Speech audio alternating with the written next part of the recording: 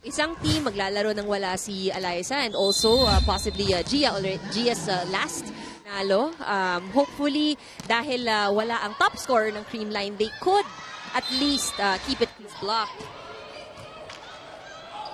Gia will send it to Pau Soriano. Shown by Creamline. Atienza will go to Galanza. Puts it away. And Anne, we just heard, yun lang, na hindi pala pupunta points. And in that second set. So, grabe yung dominance nito. Hindi ka masyadong nababasa ng kabilang team. Nobody home again. Doon si Gemma. Cayetano. Viray is denied. Chef Classics with 4 attack points. School Smashers with 9. That will be another the talent that you have. But back to this game, 10 points na po ang lamang. 0 run and for the Creamline Cool Smashers. And at this point, so clearly itong Lady Red Spikers, they still have a lot of adjustments. Justine Chu is denied. Gia will go to Cayetano and she will, tingnan natin yung huling play na yon. Phil Cayetano. Ending. Larong yun ay 5. So hopefully they will. Si Michelle Gumabao, great dig by Justine Chu. Oliveros, right serving. Morado will set up Pau Soriano. Makita mo talaga, and yung talagang veteran skills. I will try. Napo ni Phil. Relatively close. Fighting a little bit more here in this set. Talking about Chef's Classics. And it helps also that we're seeing some errors on the part of by Angeles. Buhay pa rin ang bola. Back set to Pau Soriano. Kay Chu from the back row. Morado back set to Pau Soriano. The Red Spikers.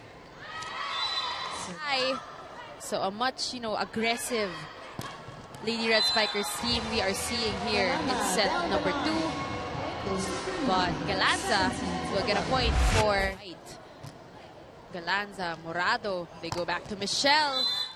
Checking out this match. Tama sila, no? And what's nice about these conference...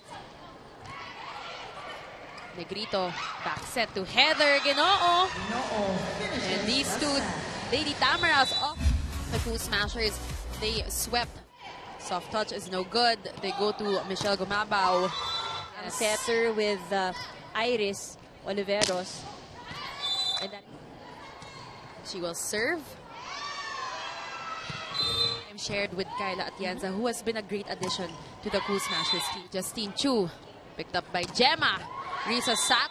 Lily, the baby girl naman ni Phil in attendance dito sa Phil Oil.